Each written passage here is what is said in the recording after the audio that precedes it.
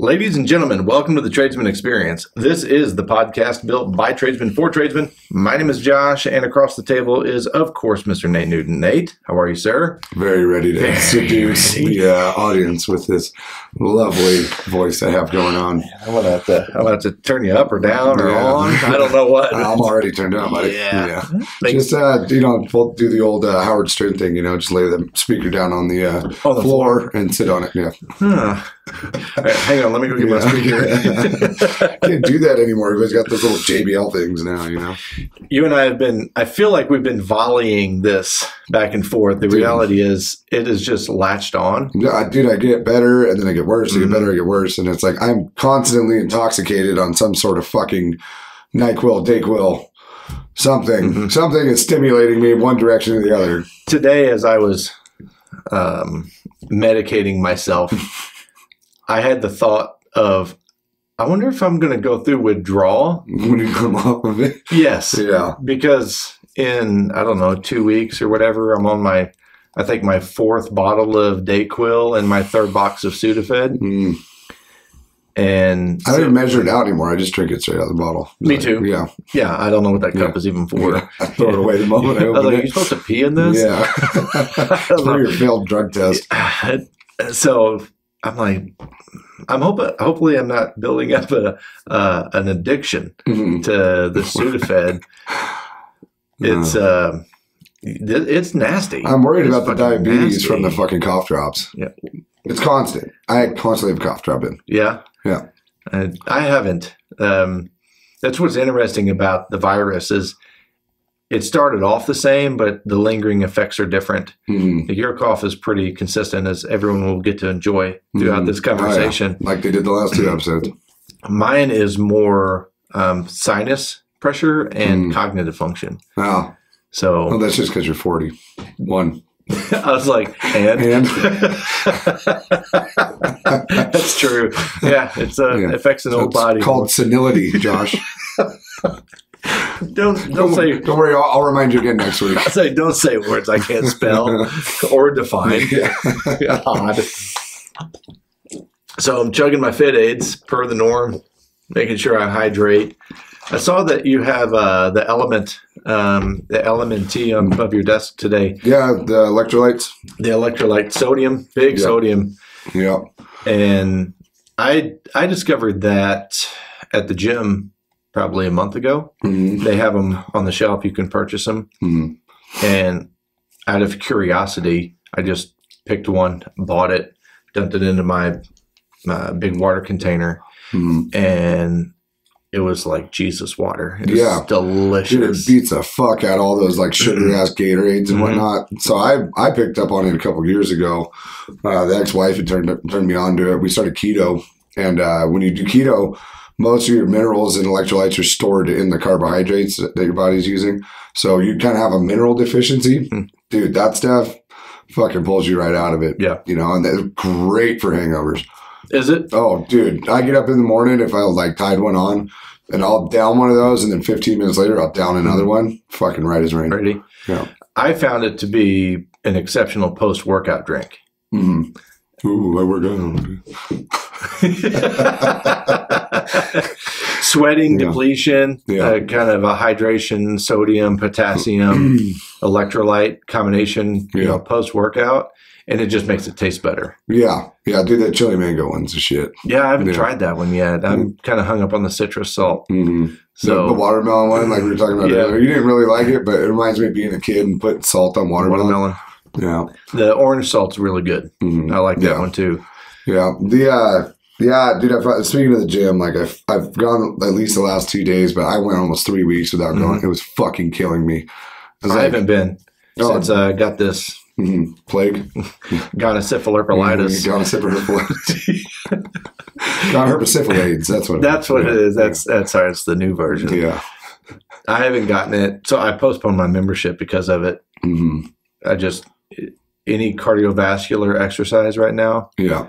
Because it's so respiratory. Yeah, because I've stayed in the gym since we did 75 hard. Like I haven't really taken any time off.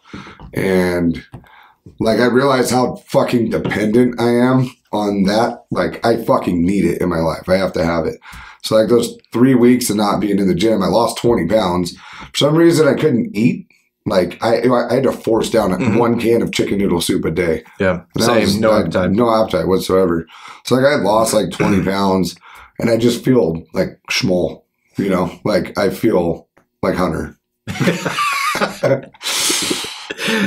Your skeletal structure will never allow you I would to die. be the size of a Hunter. I would die. Yeah, you would be in pieces. Yeah. Yeah, I think my bones probably weigh more You'd be in than that blue barrel in Dahmer's apartment. Yeah, right. Like, to be that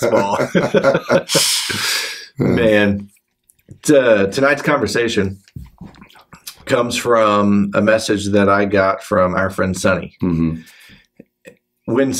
Anytime someone sends me a podcast, a book, a quote, I dive into it. Mm-hmm. I read the book. I listen to the podcast. So she sends me this. I don't know if it was a shared post, I guess.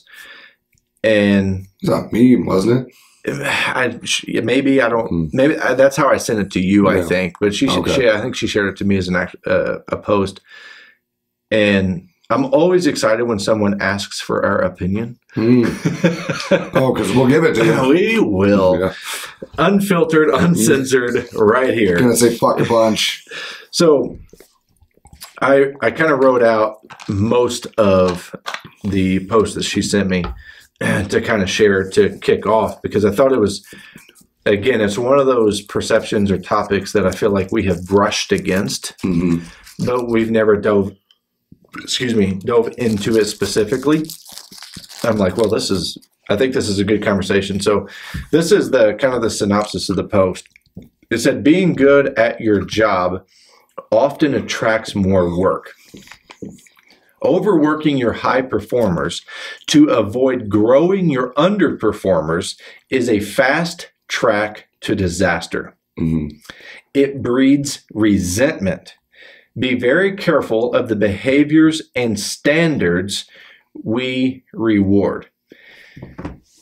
And the reason I say is I feel like we've brushed up against that is we kind of talk about, I feel like we kind of beat up low performers pretty consistently. Mm-hmm.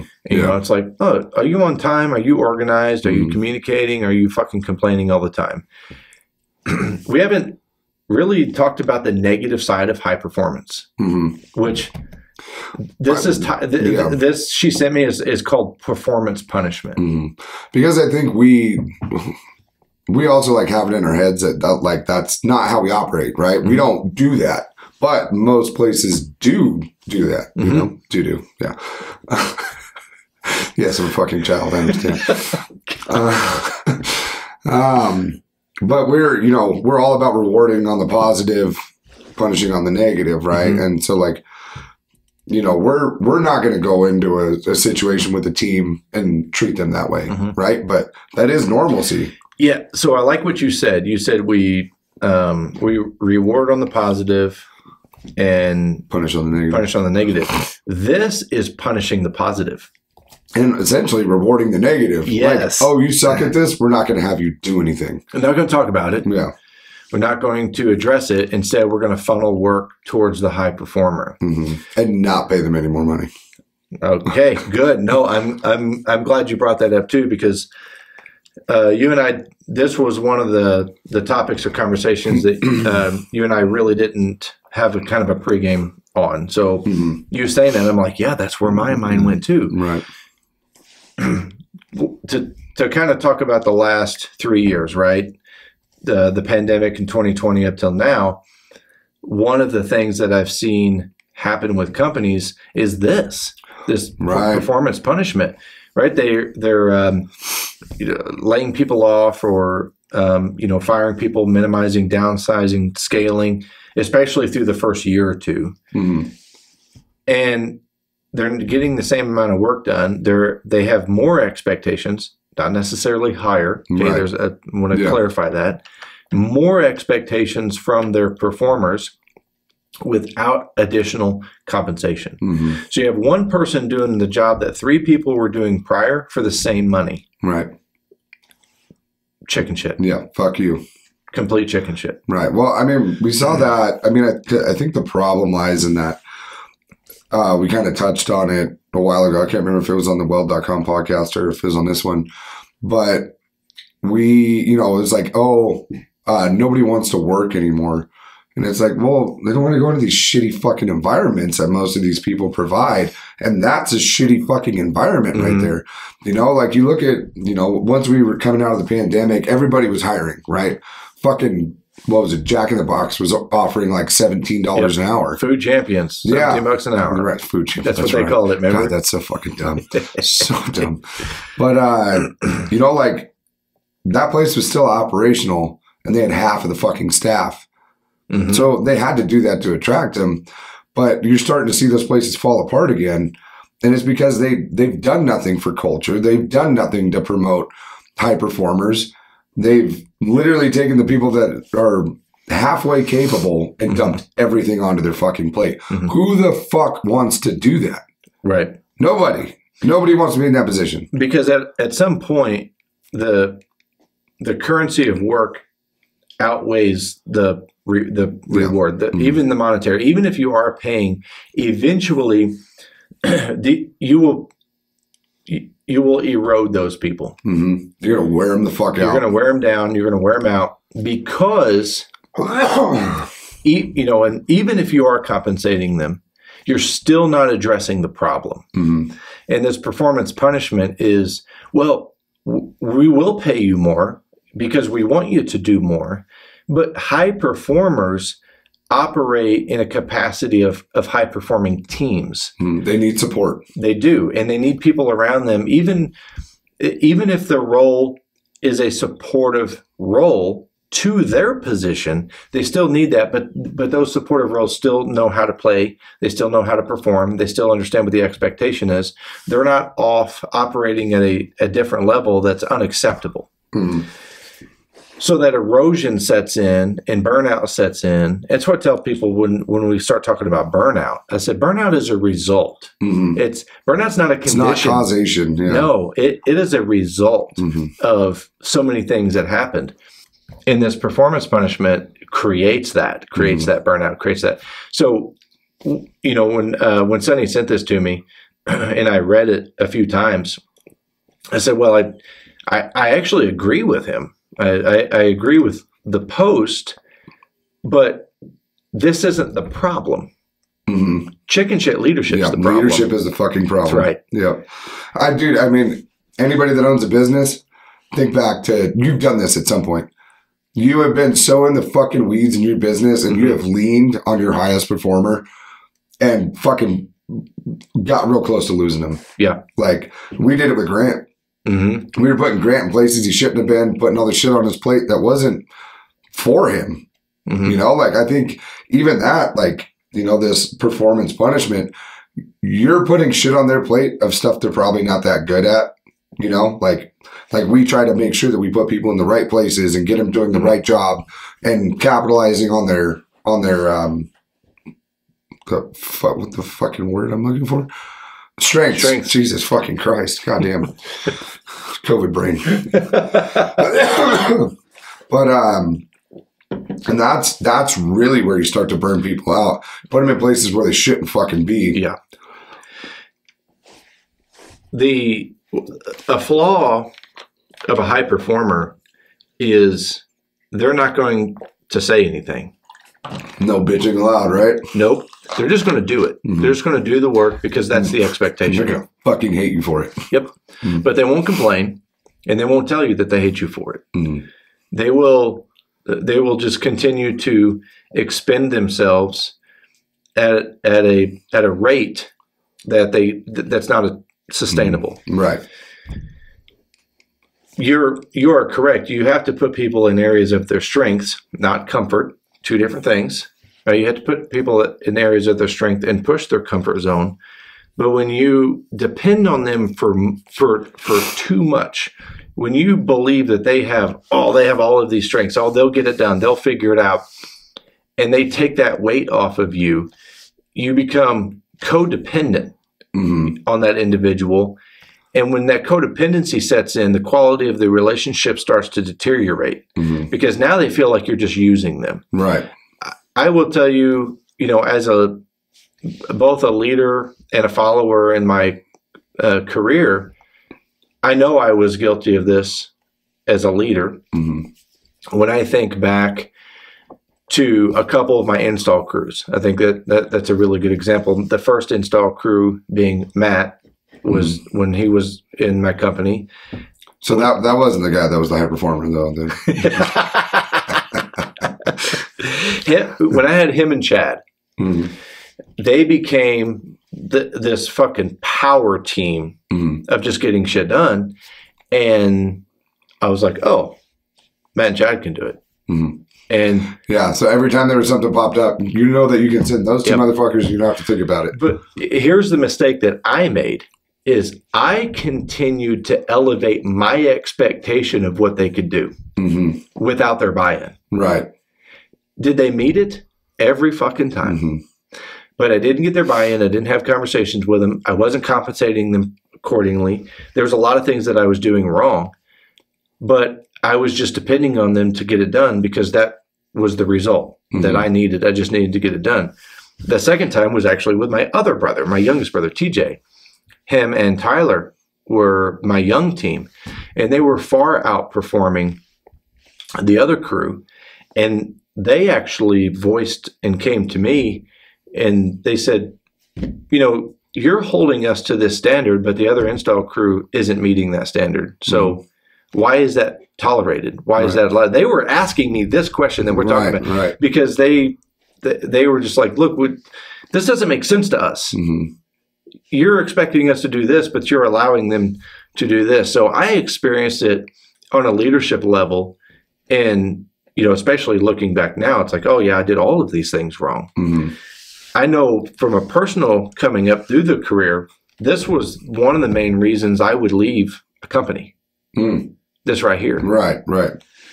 Is because I was always given the opportunity to perform at the highest level without compensation and without anyone else also needing to meet a standard. Because like the statement, it sounds like you're like, oh, that's a corporate setting all day. And it's like, no, all of us in small business, we fucking do it too. We don't do it at the, emotionless level that a corporation does, but we still do this, and it's, I think if you approach business the way that we talk about on this podcast, you're not going to do this shit right here.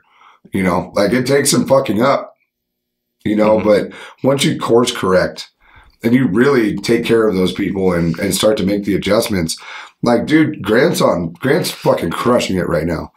And he was the guy that we did that to. And then we had his eval on Monday or Tuesday. And he was like, dude, this is the happiest I've been in a long time. Like, oh, fuck. And there's going to be a conversation coming up with you and I where we talk about that scenario and the importance of understanding positional placement. Who's the best number 2? Who's the best number 3? Who's the best number what? Right. Because once you find 4 comes after 3, just so you know. Does? Yeah. Maybe. I don't know. That sounds racist. Is it math racist? I heard that one time. Yeah, that can fit it is racist. So.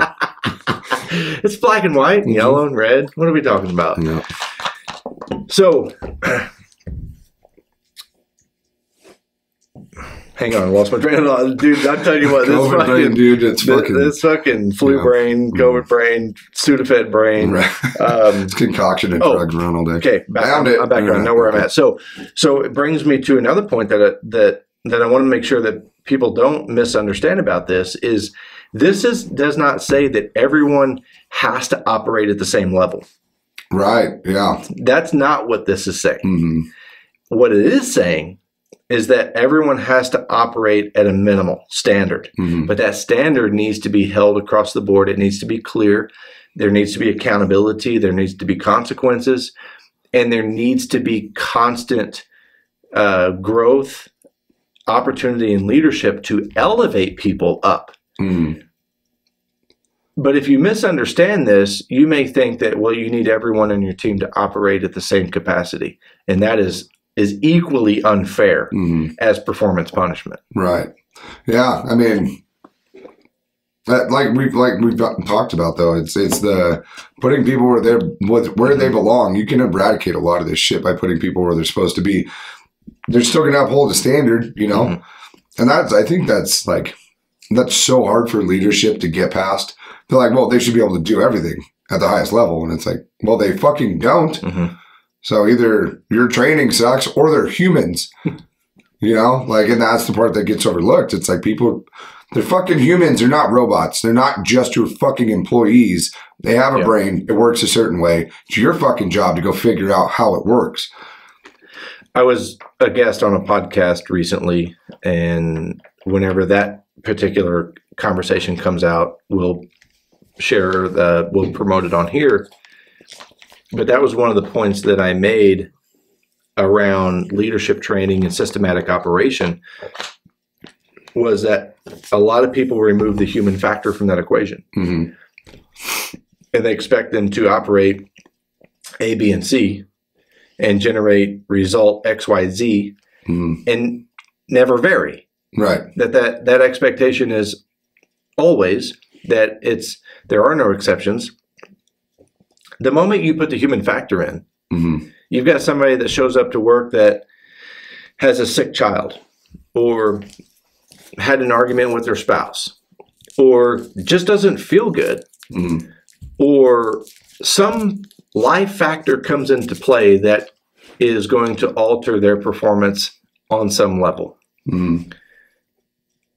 You have to keep in mind the human factor at all times. And I think it's one of the really big ingredients that makes leadership the hardest thing you'll ever do, because every day is new. It's different. Right. It's like a goldfish. Right. Like every trip around the bowl is a new adventure. Well, like I always have that statement. Oh, that person was great when they got here. Then I don't know what happened.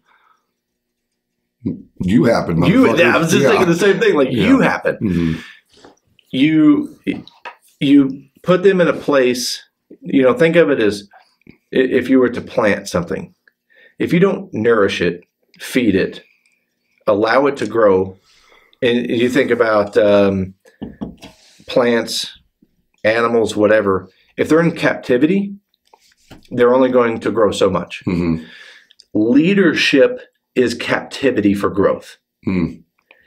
The ceiling of the company, the ceiling of the culture is strictly dictated by the leader. Right. So if you have that environment or that culture of captivity, that's what's going to happen. They were great when they got here. Well, now their days are redundant. Right. It's just as well. There's I mean, whatever fucking millions of reasons that it went sideways, but you didn't course correct. You didn't do your fucking job. You know, and that's I always love watching people point the finger at their crews. You know, and they're like, oh, you know, fucking these guys would just do this. It's like, dude, you're missing the mark so fucking much right now. Like, and then they find that one motherfucker that does what they expect, and then they do exactly what we're talking about here tonight. They dump everything on them. They're like, yeah, the rest of these guys are fucking idiots. And it's like, you're still paying them, aren't you? So who's the fucking idiot here, you know? The other, you know, when that happens, what ultimately you're doing is you're creating an opportunity for that individual to negotiate themselves far out of standard market value. Well, then they're going to get out there and they're really going to, their expectations of what they should get paid and what their environment should look like, when they go to leave your ass, you just set them up for the worst kind of failure. Their expectations walking out are going to be like, I did all of this. This is what I, because there's no conversation there. So this is what I deserve. And man, they're going to get kicked in the fucking mouth when they get out there. Now they're going to start their own company and most likely damage the market. Yeah. Most people don't want to have their own company. And I think business owners have a hard time understanding that. And then business owners are like, well, you know, when I worked for so-and-so, when I was doing all of this, if they would have just paid me more, I would have been happy. And that's the farthest thing from the truth. Their startup is based in necessity. So they go through the same motions with their team. They do this. They go, well, once I get that one person, I'll just pay them more and they'll be happy. Once I find myself out there.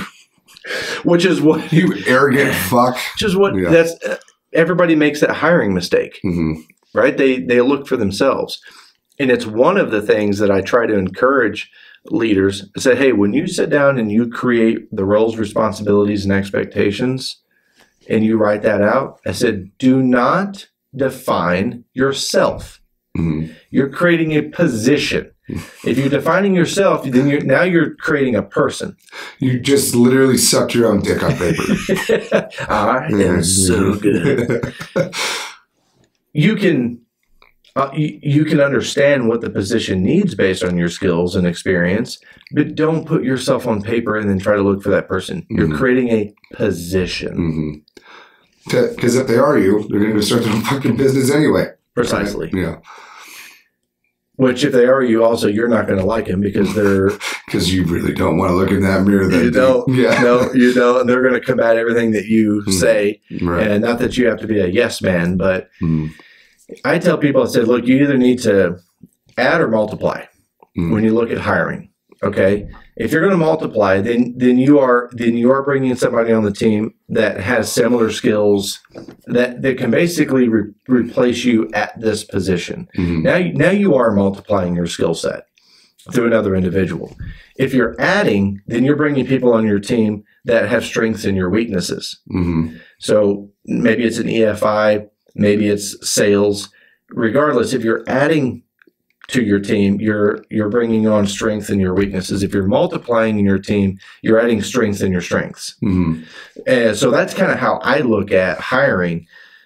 What's going to be the best position for me? Do I need to add a position, or do I need to multiply my capabilities and start looking at it that way? Either way, this is very easy to fall into. Because if you add someone to your team that is really good at the things that you're bad at, what are you most likely to do? Yeah. Delegate and dump everything you don't want to do onto that individual. Yeah. And then if you get someone that multiplies your skill set, you're going to dump everything that you don't want to do onto that individual. Yeah. Yeah. I think that unfortunately, this scenario is mostly a knee-jerk reaction to some change in your business. I don't, let's say either, you had a job go sideways or you landed more than you thought you could handle. And then you make this knee-jerk reaction, then you never go back to it because it worked for a minute, and you can't fucking look out far enough ahead to be like, ooh, maybe this isn't sustainable. So situational performance. Right? It all worked. Yep. This individual stepped up, which performers are going to step up. You will never find a high performer that's going to sit back and wait to see if somebody else is going to step up or not. And the book Relentless that we talked about with Shalais and Ken, he really, Tim Grover talks about that pretty in depth in that book. And he looks at it as a closer. God damn it, I can't remember. Again, brain fog. But, a cleaner is his high performance. That's the definition of his high performer. A cooler, closer, and a cleaner. And a cleaner is never going to sit back and let somebody else make the decision. That's what this individual is. They're not going to sit back and wait. They're not going to sit back and see if this is okay. They're not going to wait to see if you're going to give them help. They're just going to fucking do it. Yeah, this person is the person you hand them something and you don't fucking hear from them until it's done. They're not in there asking you 50 fucking questions and they're going, well, how do I, or should I do this? Or, that back and forth shit.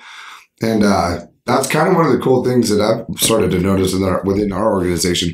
My fucking door doesn't open that much anymore. Especially since we've had Garrett in there, there's people in there making fucking decisions and moving in the right direction and just flat out handling shit. And it's like, it's working. Yeah. We're starting to see the proof in the pudding. And there's two pieces that I want to dive into with this, this individual in this situation, in the performance punishment. The first part that I want to talk about is correcting the behavior of the underperformer. Yeah. Right. Because, as we stated earlier, there needs to be a minimum standard. Yeah.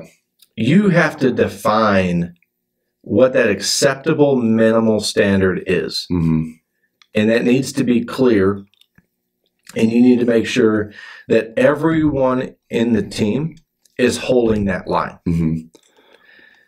So, as this states, overworking your high performers to avoid growing your underperformers is a fast track to disaster, which is why I made a note. This is chicken shit leadership to me.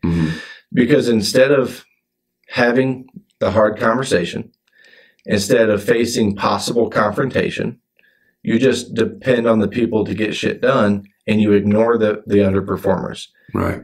So the big question is, how do you correct it? Right?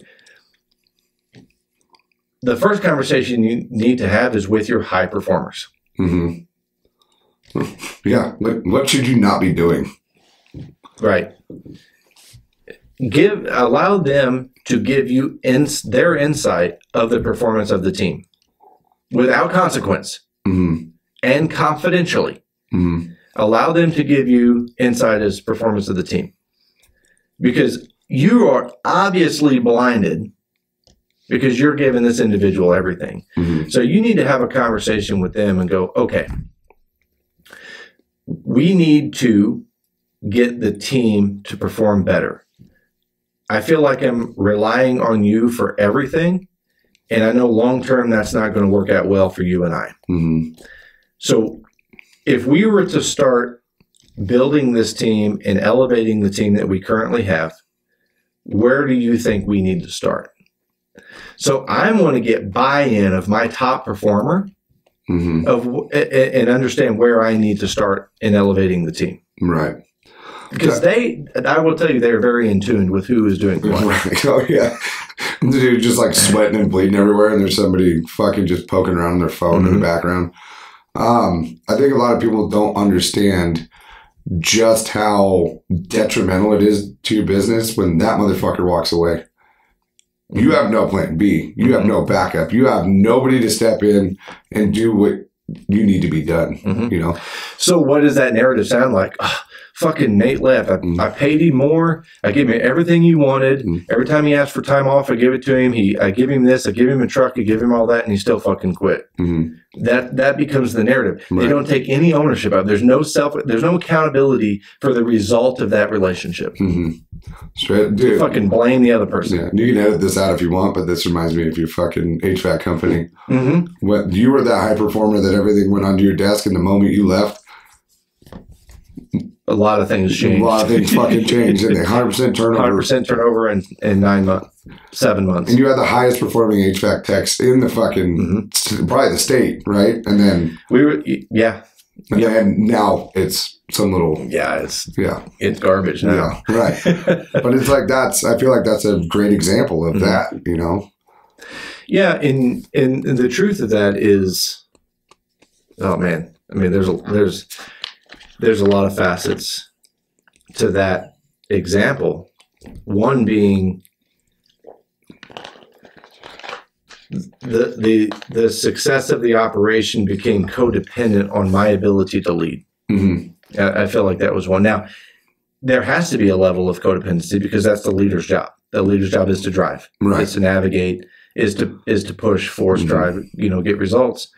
But it was so codependent, so one-sided, very, very, one-sided. Well, because that scares me a lot in our business because I'm not in the leadership position that Matt is, but I try to keep tabs on it the best I can, and I try to interject myself when I can, just to get them to realize, hey, there's two owners here, But that's it's a hard. When you have direct roles and responsibilities, and that is somebody's role and responsibility, but you still kind of have to watch it in the background, and you don't want to be stepping on their toes and be like, hey, dude, you're fucking up here. That's a difficult conversation to have properly, right? Very. And I tried it. I had several. So you saw the ways it didn't work. I saw the ways it didn't work because the other individual was not willing to receive any any offer of correction, any alternative methods. Right. Because I don't see you going in there and just motherfucking somebody over that. You know? No, I did once. I had one conversation where it wasn't pleasant, but the shit that I said needed to be said. Everything else that I did in my approach was strategic. And I had strategic plans of how to correct. Not just this is what we need to do. This is how we can do it. And this is how it's going to benefit. And this is the result that it's going to create. And all kinds of conversations. But when at the end of the day, when the individual who has the majority power to have the decision isn't willing to modify anything, including their own behaviors and habits, there's nothing you can do. Right. And so I was put in this position. It was performance punishment. Right. And yes, it cost a lot. It cost a lot of livelihoods. It cost a lot of money. It cost a lot of stress and sanity. Right. It costs a lot, but starting out this way, or even course correcting at the path you're on, you just have to understand that difficult conversations are necessary because you don't know everything. Well, I mean, if you own a business and you're listening to this, take a good hard look at your team while you're listening to this and be like, am I fucking doing this? Like, am I leaning on one person too much and not making their time here the most valuable that it can be? So let's compound that into a little bit larger example. Are you relying on one person, or are you relying on one department too much? Because there are some companies that have departments that really finance another department. Side, another side that company doesn't need to be doing, or they don't have the right leadership in place or people on the team. Yeah. Or that could even work with your fucking clients, dude, because we got put in that fucking hole. Yep. We had one client that like most of our work was going through. And it was like, they had options, and some people were coming in with lower numbers, and they, especially like developmental projects, they have to go with the fucking lower number, and so like it's hard for them to sell it sometimes. And we started losing out. We're like, fuck, we need to diversify our contractor pool. And then we did that, and it's the exact same fucking remedy. That's right. Like we went out and found other high performing contractors. We still work with that contractor all the time, and they're one of our largest clients.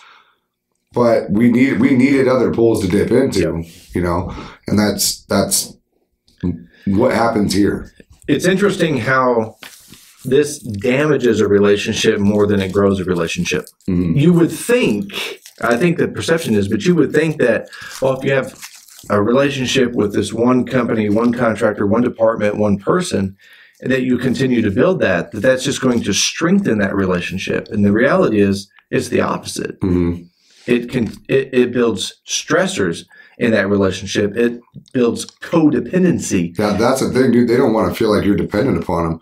Like, why do you only work for us? Like, why aren't you out there working for other contractors? Like, are we not seeing something everybody else is? And like, no, we just didn't go look for anything. You know? But it pushed us, once we decided to diversify our market pool, that opened up a ton of different markets for us, That's kind of what pushed us big into the custom home game, and even into the larger scale commercial stuff. So it's relevant across the fucking board. It is, and I think that's a really good example. And I'm glad you were able to see it like that, because it is true. It's relevant on multiple different scales and different aspects of business, not just having a person or a team. So that's a really good observation. So it's like correcting those underperformers, starting with your high performer, having a conversation with them, getting their buy-in, but also their perspective of where they think the best place you can start is, and then you start there.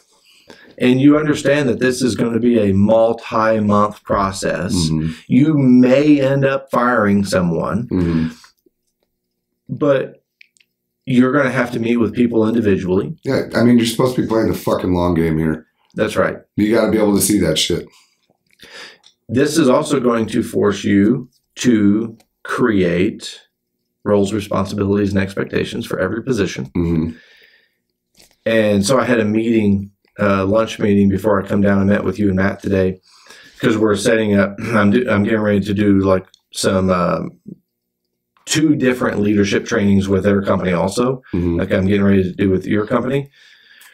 And I told him, I said, look, here's one of the things I want you to be prepared for. This is going to be one of the questions that I ask. And the question is, can you definitively define your role in this company? It's going to be one of the questions I ask. It's going to be one of the questions I ask your guys. Because if you can't give me a definitive answer, there is no answer. Fuck, I think we're going to need to go do some homework before we send them over here.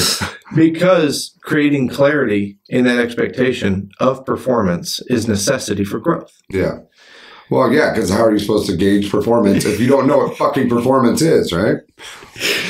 So it's like, so asking that question, and then, as you go through and you start leading your underperformers, because as we've talked about in offboarding, which was a long time ago, as we talked about in offboarding, I think that unless they break a non-negotiable, that person should be coached before they're fired. Yeah. Believe that thoroughly. This is part of that coaching. You need to lead them before you fire them. Right. Because if this is happening, this is your fault. Right. So now it's your job to kind of level out that playing field a little bit and elevate the underperformers so your high performer can operate more efficiently. But you're going to have to do that on a one-on-one basis. And you're going to have to create crystal clear expectations, roles, and responsibilities for that individual, and then make sure that they understand what those are, and then evaluate whether or not they're performing that capacity. I don't think people understand how difficult it is to delegate. Like, you're like, oh, I just, I shouldn't be doing this anymore, so I'm going to pass it off to somebody else. Well, they're not doing it the way that I would want it to be done.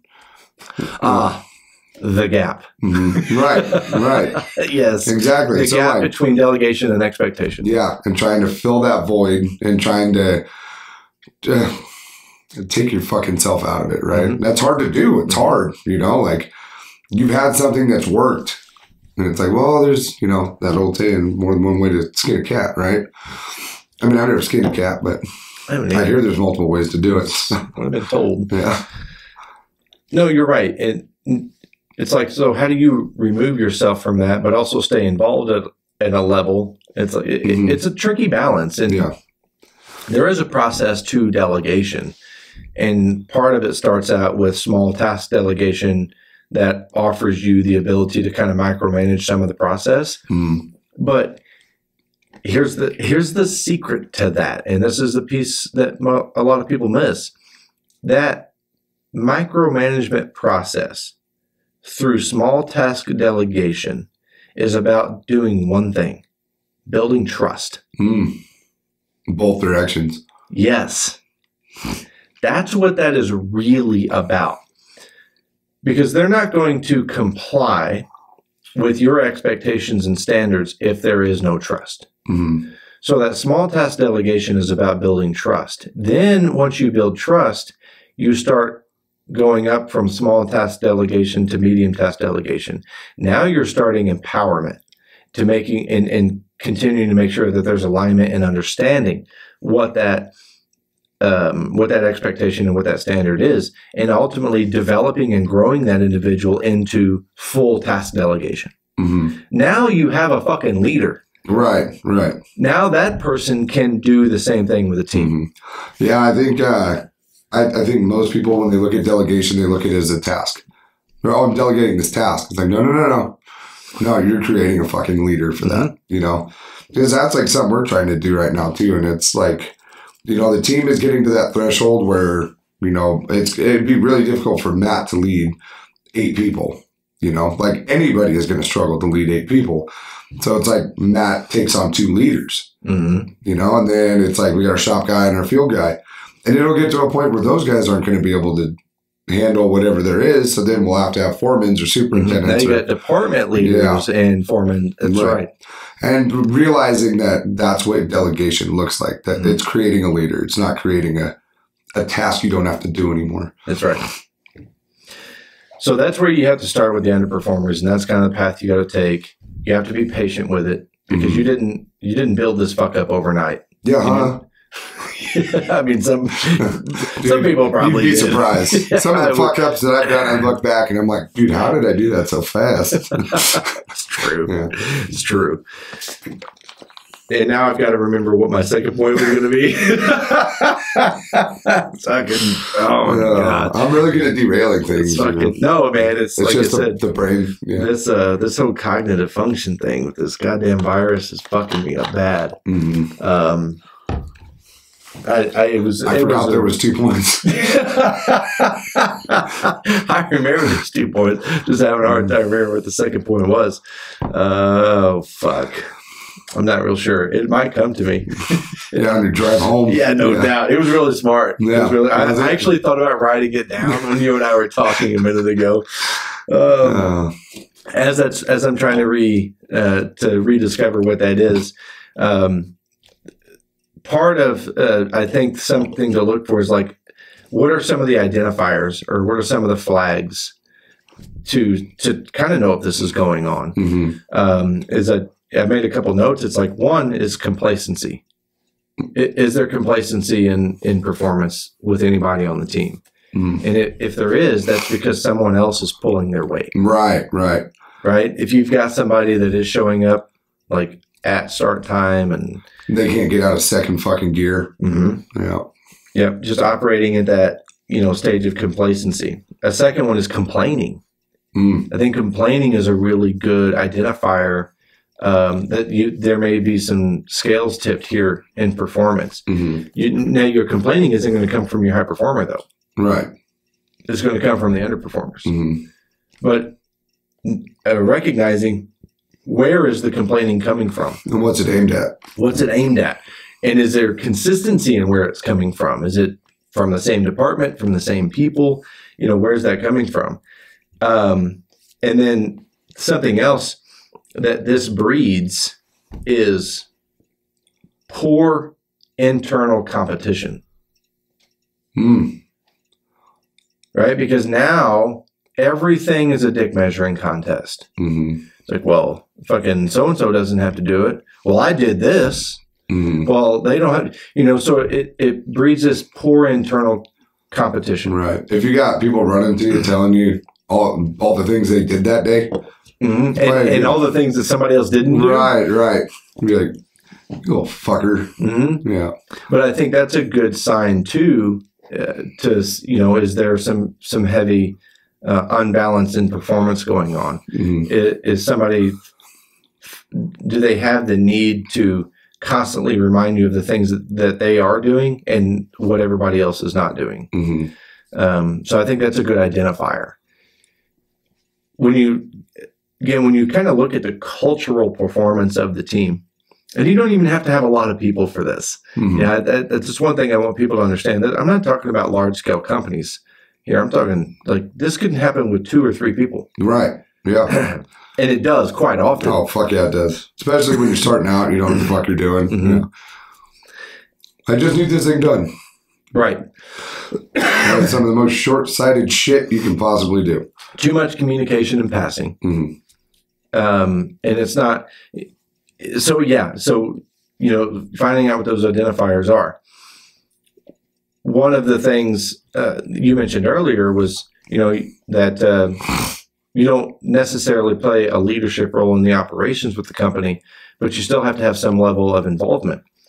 So one of the things that I recommended in our coaching session today was like, you guys need to have a weekly leadership meeting. Mm-hmm. You guys have your team meetings on Monday mornings, and that's good.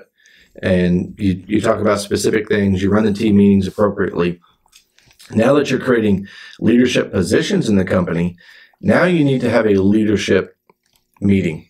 Mm-hmm. And that is an end of the week type of meeting. Yeah. And that was a question that you asked me. And you said, hey, would that be better fit for the end of the week? Doing that on a Thursday or Friday, that way you can recap that week and you can go ahead and start to kind of pre-plan for the next week. Schedule built. Because they're going to be your pulse on the operation, right? They're going to know the ins and outs. They're going to know all that shit that they didn't bring to you. All the stuff that you delegated to their leadership position, it's a shit you don't fucking hear about. Yes. As long as you have empowered them to solve those problems. But yes, then they can say, hey, this happened. This is how we fixed it. This has happened. This is the conversation that I had. This happened. We ordered this, or we did this, or we had to rework this, whatever. And those conversations will rarely be an hour. They're probably 30-minute meetings. It's one of those that nobody really wants to be there. They're like, yeah, we know. Let's exchange the information and let's fucking get on with it. Transfer information, clear-cut agenda.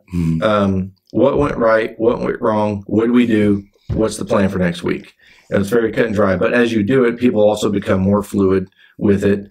And then it creates opportunity when there are situations that require a little bit more attention. Then you're creating a platform for those conversations. I recommended that you be involved in those operational meetings. Right. Is that like those operational meetings are also going to assist me with my bidding process? You know, it's like, okay, where did we go over? Where were we under? You know, are we hitting our fucking numbers the way we're supposed to be? It's going to help with job costing. You know, it's like that is the pulse of the operation. So all that shit, I fucking need to know that stuff to know if I'm bidding things properly. So that's, having that extra layer of accountability, you know, because it's like, oh, we thought we could do it for this amount of time. Did I fuck up bidding, or did something happen to where, you know, like a snowstorm fucking buried all of our steel and we spent 2 fucking days digging everything out? I mean, shit like that, it matters, you know? Yeah. I got to know if we're heading in the right direction, because the thing is, I'm 6 months ahead of everything. So it's like I've already bid on projects that we're going to do in a year, you know? And I got to make course corrections as quickly as possible. It also continues to generate the understanding, and this is how you worded it in our meeting, that there are 2 owners. And back to the example you brought up with my previous company, because this is how I performed, that I think there was definitely some resentment from my partner, because the team depended on me. Right.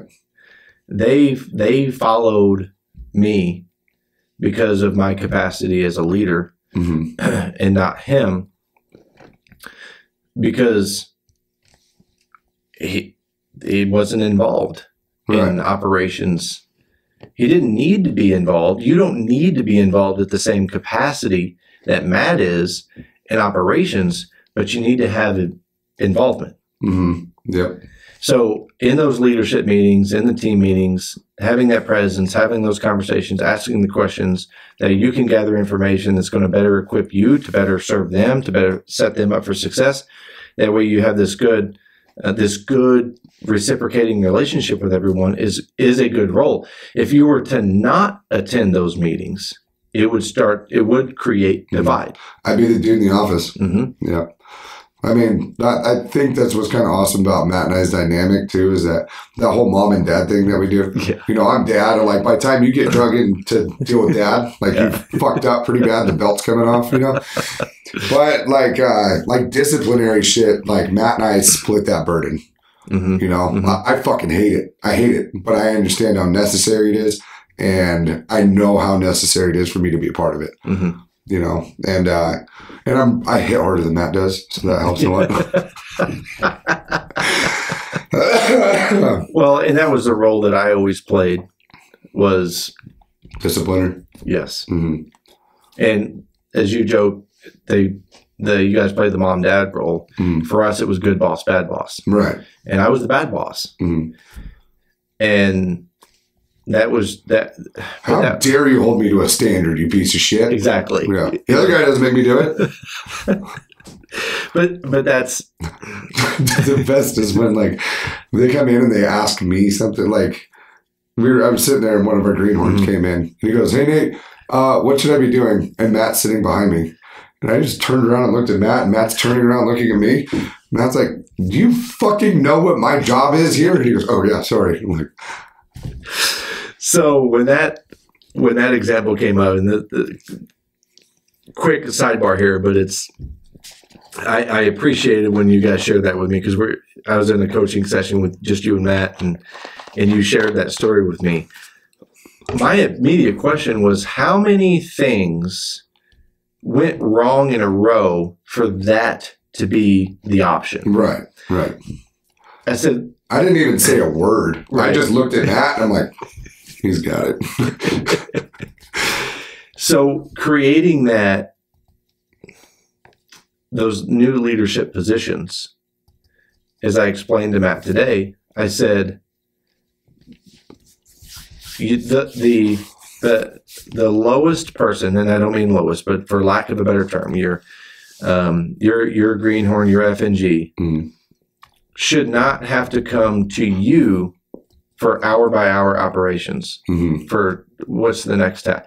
That should not be happening right now. If you have a team of 6 to 8 people, nobody should be in there asking you what they're. You have a field leader and you have a shop leader. Yeah, that's who I said. Now, and so I was in your office today.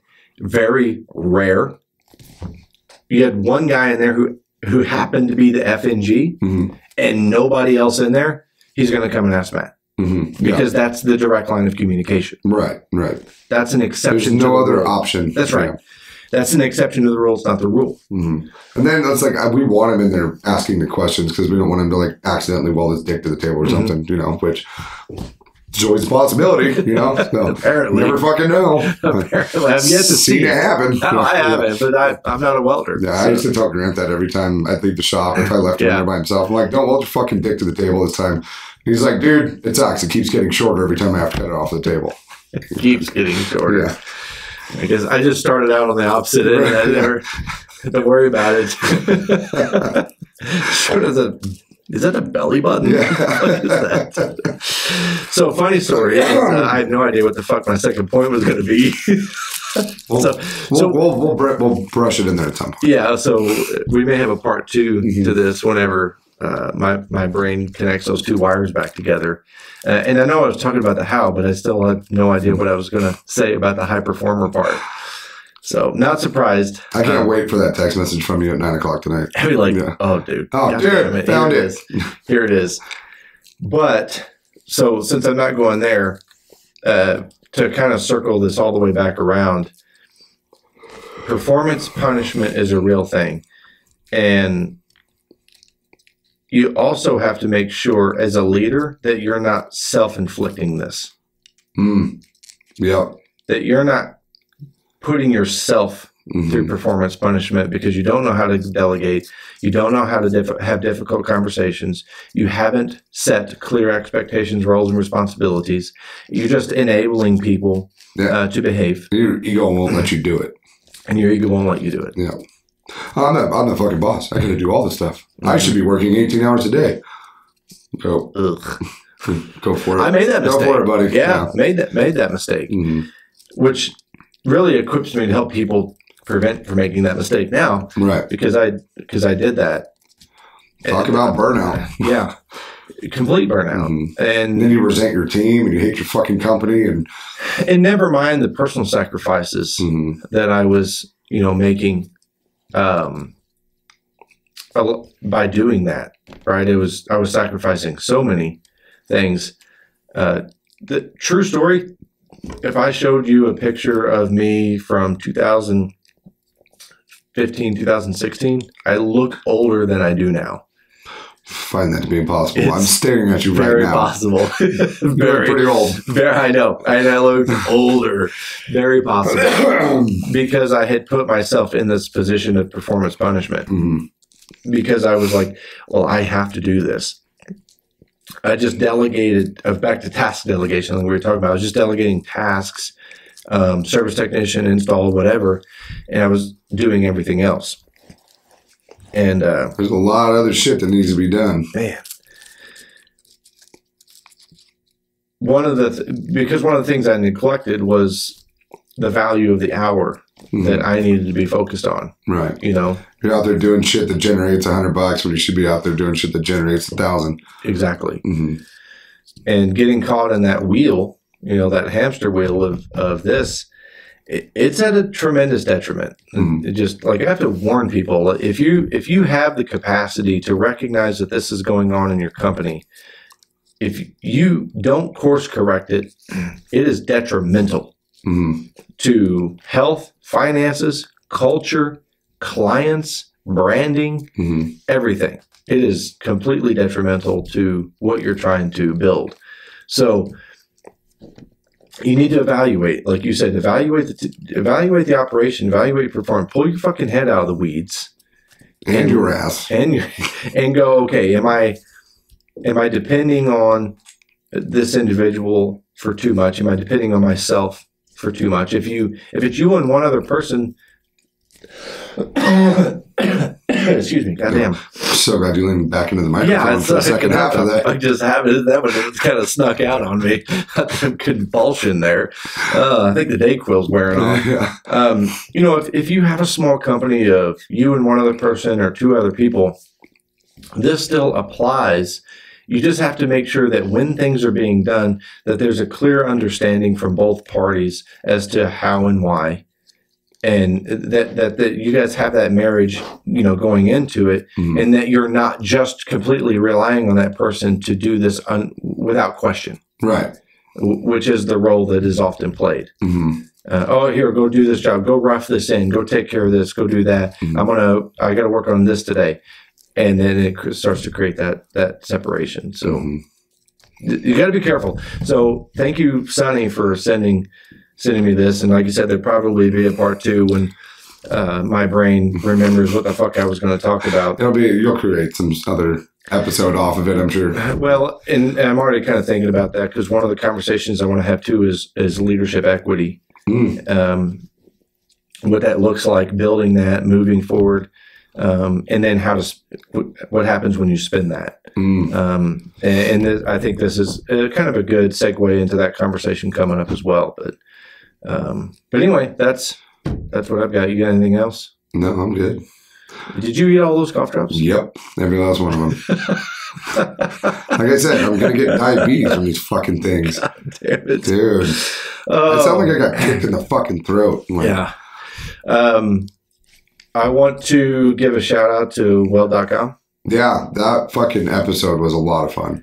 I thought Bo, so he's the podcast host. Guys, if you haven't listened to the interview, Nate and I were guests on Well.com. What was it? Asking for help with the tradesman experience? Yep.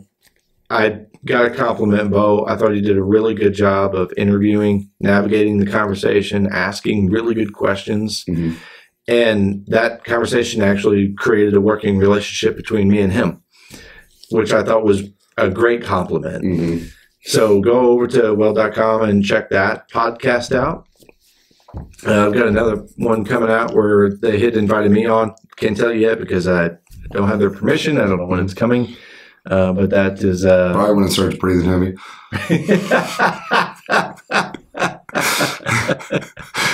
It's going to take a couple people a little bit to get that one. That's one of those hand grenade jokes. Just throw it out there and wait a minute. Who's going to get it? Mostly no one. But yeah, check that out. Go and check out the whole Well.com. They have all kinds of stuff going on, from instructional videos. I think they may have their own app now. I'm not sure, but yeah, I know it's in the development. So they have a lot going on. It is a welding podcast, unlike this one. Would have fooled me. Oh, fuck. Yeah, Nate and I had the privilege of being a guest on their show, so go check that out. You can find Nate on Instagram at NateNewton87. I am on Instagram at The Tradesman Experience. Email is thetradesmanexperience@gmail.com. Website is thetradesmanexperience.com, and the YouTube channel is The Tradesman Experience. Thank you so much for spending this time with us. Get out there, get shit done. Be proud to be a tradesman. See ya.